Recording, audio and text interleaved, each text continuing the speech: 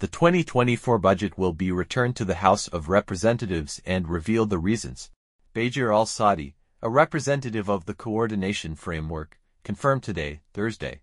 The 2024 budget tables will be returned to the House of Representatives to make minor amendments to them.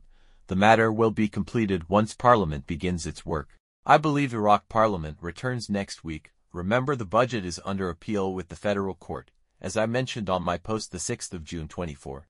In other words, Iraq Parliament House of Representatives is awaiting for the Iraqi Dinar rate to change in order for Parliament to make the necessary amendments to the 2024 budget.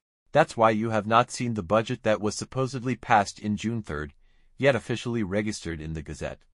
Those of you struggling financially, hold and do not sell your dinars. We're almost at the finish line.